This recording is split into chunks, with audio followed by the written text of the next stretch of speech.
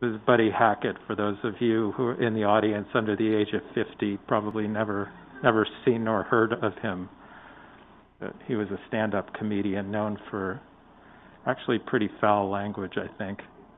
And this video I excerpted from a video that was labeled as something Buddy Hackett tries to keep it clean on Johnny Carson's show. So tries not to say anything dirty. And this is clean, so don't worry about it. Guy walks into the bar with his neck like this.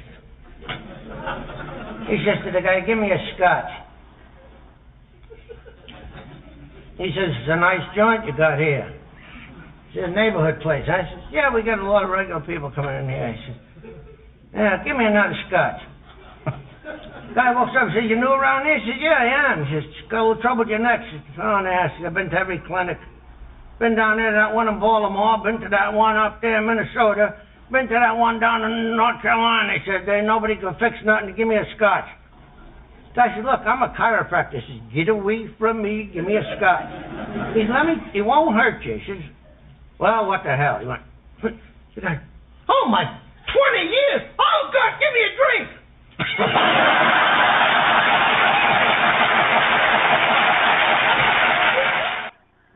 All right. So our next talk will be not about Scotch. It'll be about a topical non-steroidal. Topical Diclofenac causes systemic NSAID toxicity by Dr. Lucas Pfeiffer.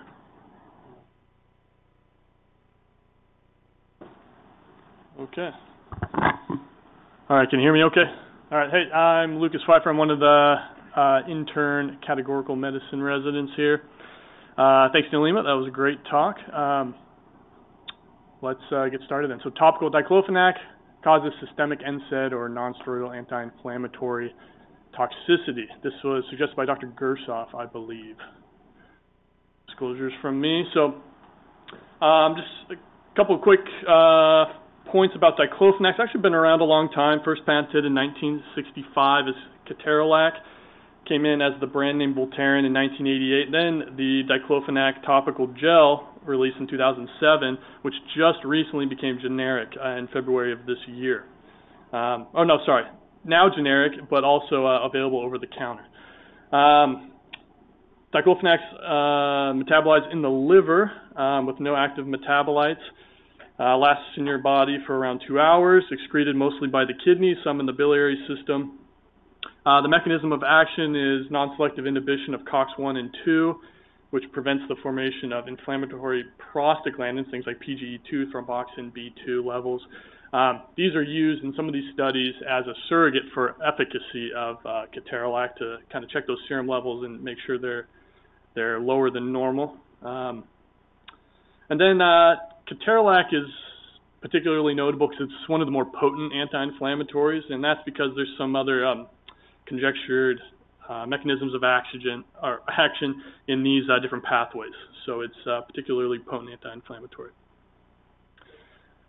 The main concerns about NSAID toxicity are with gastric and renal injury. So the prostaglandins that are produced by COX-1 and 2 and some of these other mechanisms serve to protect the gastric mucosa as well as the kidneys.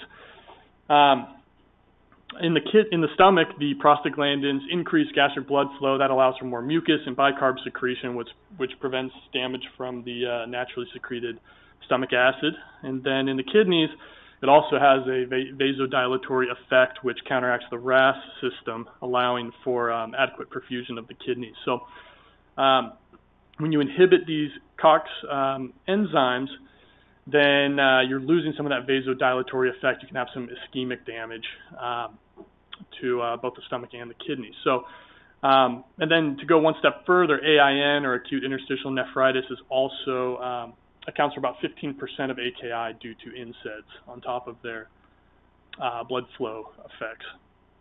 In terms of diclofenac efficacy in treating arthritis, I didn't really dive into this too much because it wasn't really the topic of this discussion, but it's pretty widely used now, like I said, available over the counter.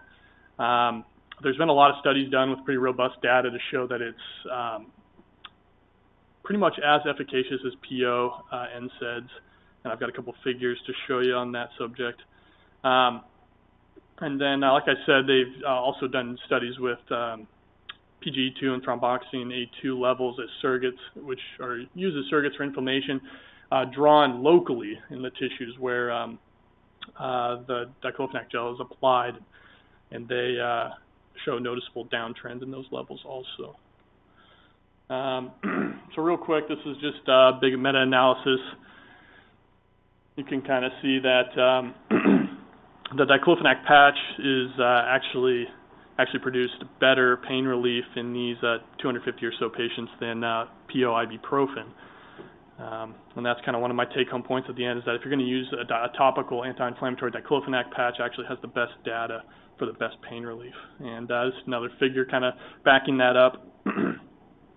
And you can see diclofenac gel and solution are kind of on that spectrum of certainly being better than placebo. Let's take a quick look at the diclofenac gel package insert. I just kind of bolded a couple of the kind of scary claims that are made here. And, you know, the gist is that older patients should be careful using this medication, especially if you have history of any of these comorbidities like poor liver function, hypertension, heart failure, and poor renal function. There's also black box warning. It comes along with topical diclofenac, saying it's contraindicated in people who've had cabbage procedures, and should be used with caution in people who have had serious GI bleeding. So I've got 5 studies to kind of review here. I kind of tried to make it a little truncated so I don't see too many glazed over faces and eyes out there in the crowd. So first, we'll kind of look at efficacy and safety. This is another large meta-analysis from 2016. Just kind of a couple take-home points here from McPherson, saying that topical diclofenac reached very low serum concentrations compared to PO, on the order of about 2% compared to people taking NSAIDs by mouth, which, you know, would lead you to believe that, you know, there's probably less systemic effect from topical diclofenac compared to a PO formulation. And then from Moore in 2010, just kind of speaking to the efficacy of topical diclofenac, the number needed to treat for arthritis being quite low, number of 6 for the solution, and then 11 for the gel. And then Dr. Baroff in 2011 and Conifin in 2013, and Rother also 2013. They had several thousand subjects treated with topical NSAIDs versus just the carrier gel as their placebo. And they only had one serious adverse effect with DVT and PE, and they determined that not to be related to the study drug. So all those patients coming out with very, very few, if any, adverse effects. A couple of visual aids from those studies. This one on the top is looking at the bioavailability of topical diclofenac, or actually, sorry, edofenamate, which is another topical NSAID. But I thought the graph was just spoke to how local this medication stays when it's applied topically. You get really low concentrations in the blood, and then really great absorption in the synovial membrane, cruciate ligament, other structures in the area that it's applied. And then looking at plasma concentrations down below, it's just really quite low compared to the concentrations you get in the local tissue. And then this was kind of an interesting study. 24 healthy individuals were given a dose of PO diclofenac, and then they actually did functional MRIs before and after of their kidneys to kind of look at how the kidney blood flow was affected.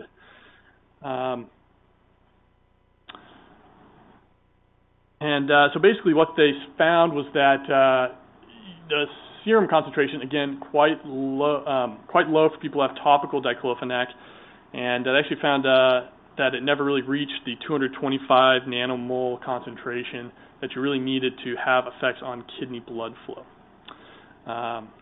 So much so that they actually didn't include any of the functional MRI imaging from the topical diclofenac group because it just looks so similar to baseline. So what you have here is their fMRI study showing renal perfusion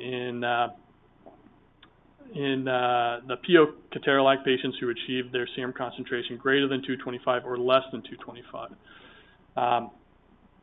And people who were taking the topical diclofenac, they didn't achieve a higher serum concentration than 75.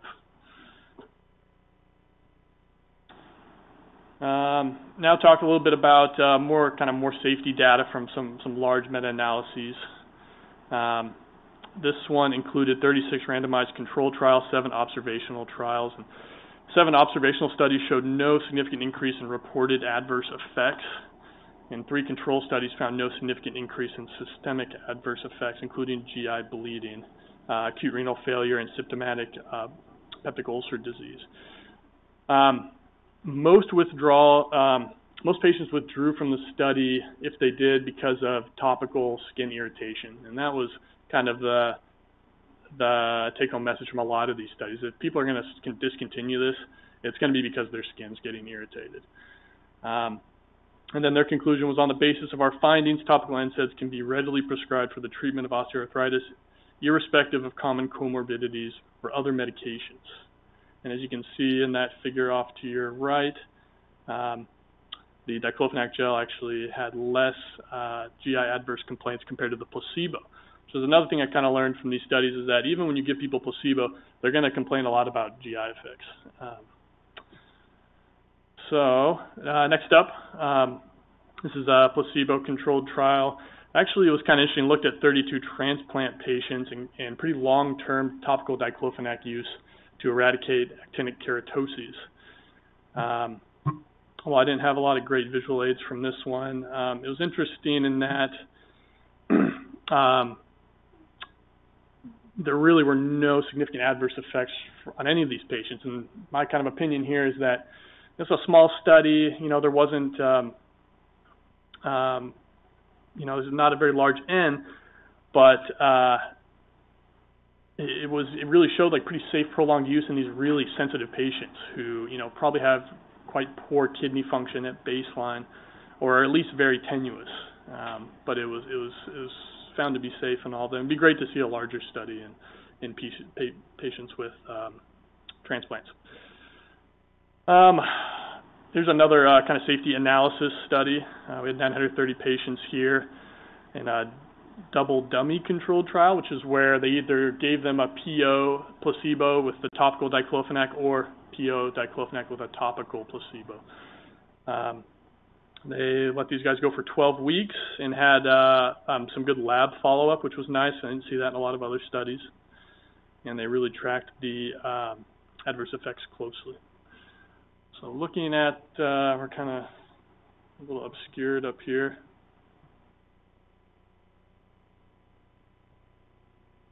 But looking at the complaints between the topical and the oral diclofenac groups, the p-values are very significant in terms of any GI disorders, dyspepsia, diarrhea, abdominal distension, or abdominal pain, showing that there was definitely less of that in the topical diclofenac group compared to PO.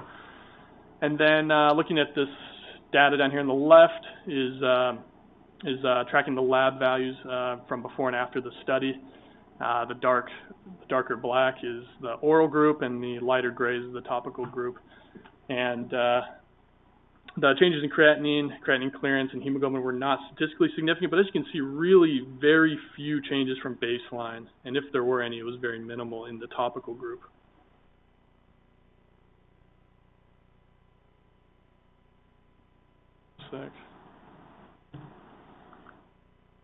All right, and then this is kind of expanding on some of those lab values from the liver function. The only thing that was, or one of the things that really stuck out here was the change from baseline to end of study in terms of the ALT, and that was very clinically significant. In the oral diclofenac group, nothing really significant in the topical group.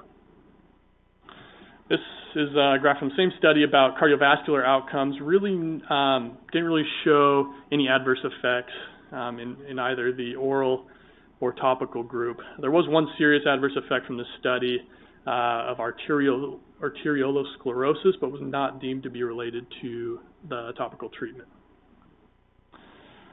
So a couple take-home points. We have pretty good data that shows that topical diclofenac is efficacious in treating osteoarthritis. Also more data showing that we achieve very low serum concentrations of diclofenac when we use topical formulations. I think there's reasonable data to suggest that topical formulations are relatively safe for patients with and without comorbidities, though some clinical judgment still applies, and I'll come back to that in just a minute. And lastly, diclofenac patches are the most efficacious when it comes to which formulation specifically you're going to go with for your patients. Some things that could use some further study in this area, a lot of these studies were conducted with just applying to the knee. It'd be nice to see some other studies where we kind of liberalize the application site and kind of see how that affects people. Could also use more long-term use and follow-up data. A lot of these studies kind of cut off at 12 weeks, about 3 months, and we don't really go beyond that. So it'd be nice to see people are using it for up to a year, 2 years, and see if that long-term exposure has any effect on end organs. Also, a lot of patients were excluded for some of these trials, people who have previous severe GI bleeding or really advanced kidney disease. So it'd be nice to see some more studies in people with those more extensive comorbidities. Also, patients who are on anticoagulants. I didn't really see any data to support safe use in those folks. And then it'd be nice to see some other studies with other topical NSAIDs, and be nice to know also how often is this being used in the clinic. All right? References and then some other studies if you want to check them out.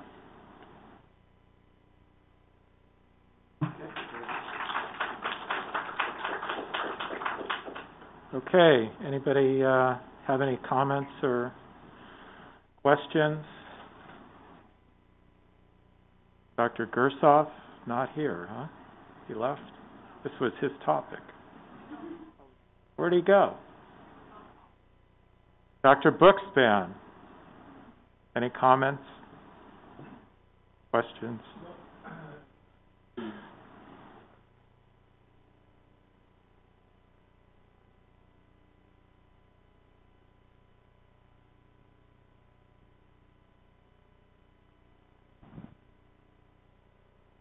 Local.